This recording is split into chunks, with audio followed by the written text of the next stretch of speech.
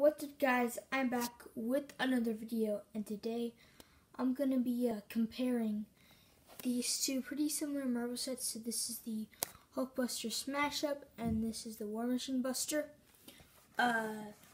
So I have 5 categories for them. I have minifigures, functions, posability, durability, and value.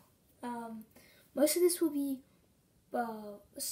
some of these will have some facts, but then when I score them, that'll be biased. So yeah, let's get into this. And yeah, let's start off with the minifigure section. So first of all, you have 2 figures that are the same, which are the Outriders.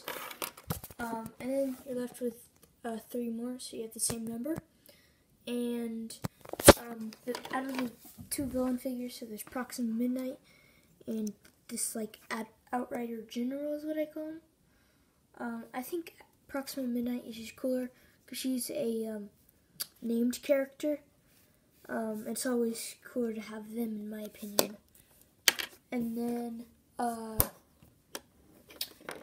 as for the heroes, I like how these have their own designs. Like Bruce Banner is plain, but you know he still has his own design.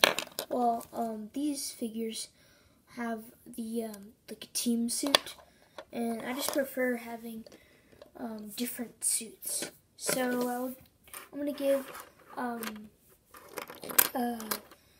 the Hulkbuster the point for the best figures. So now let's move them out of the way and look at.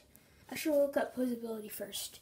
So with the Hulkbuster set, you have pretty good posability.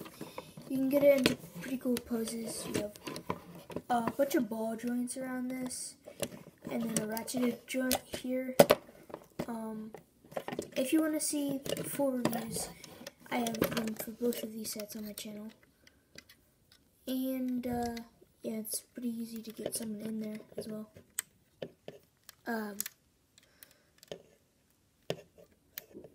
Okay, there we go. And then for the War Machine Buster, you have the same leg design pretty much, except the feet are a bit different. And then the same range of motion. And then you got ball joints here, but the wrist is where this kind of doesn't do the best job. It only goes like this. So for that reason, I'm gonna have to give another point to the Hulkbuster. Now let's get into functions. And for the Hulkbuster, you have this swinging action there, but most of it is coming from this side build. So you've got a cannon, and you put an infinity stone there, and you can knock it down like that with the fist. And then for the War Machine Buster, also forgot to show how this opens up. This opens up pretty nicely. I really like how that opens up. Yeah, its functions, it has this 6-shooter, and it has 2 missiles here. And then you can also put stud shooters on the wrist, which you can also attach that to the War Machine suit.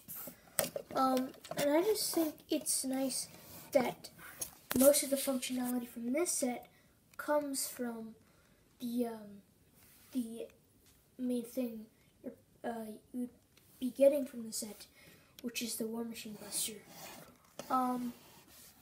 So yeah, I want to give that to the War Machine Buster.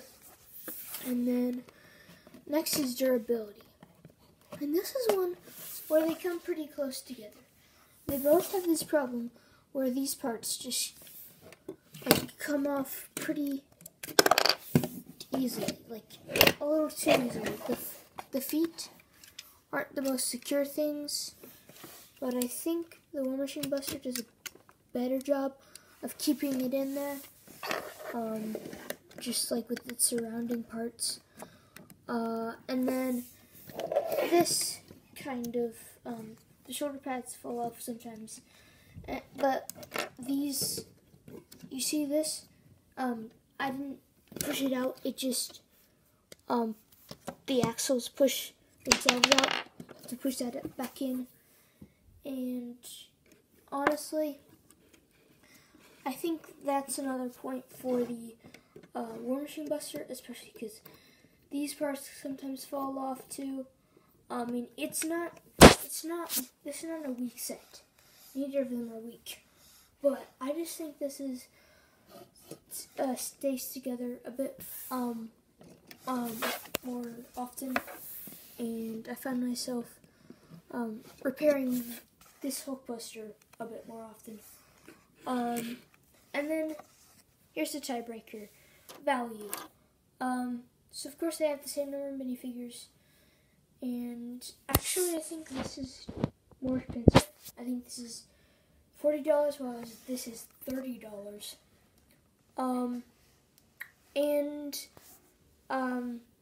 To me, the winner is pretty obvious. It's gonna be the Hulkbuster, and this is why. First of all, it's a more iconic mech, like it's Iron Man's mech, and War Machine Buster didn't appear in Endgame, even though it's labeled as an Endgame set, and it didn't even appear in the comics as far as I'm aware. It is a nice concept, and I'm glad that War Machine got his own mech. I think that's cool. But I think the Iron Man one is a bit more recognizable. And then on top of that, you also get a side build, and it's a pretty good side build, I have to say. And you also get an Infinity Stone. So yeah. Overall, I'm gonna have to say the Hulkbuster is better.